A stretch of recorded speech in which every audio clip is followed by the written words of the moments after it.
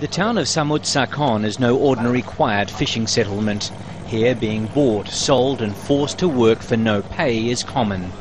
Sometimes workers are killed if they complain or try to leave their employer. But the town is a magnet for migrant workers from countries like Myanmar, Cambodia and Laos, many of whom are taken advantage of when they come here looking for opportunities that aren't available back home. The abuses. I've seen victims, I've met and I've had victims who have been lucky to escape.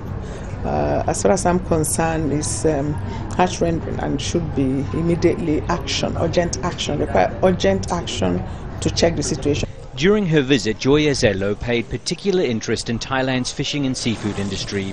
From on the boats and behind the high walls of the processing factories, there are endless accusations of workers being abused and detained. Azelo spoke to people like Nai, who came to Thailand from Myanmar 6 years ago.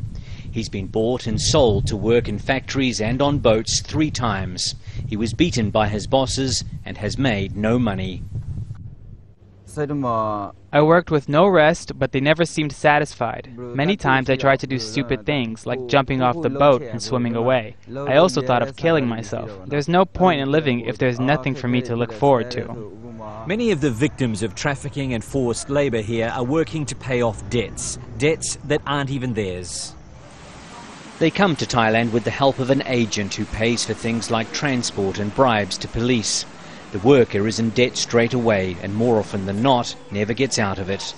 Azelo says law enforcement is weak, helping offenders to operate with impunity.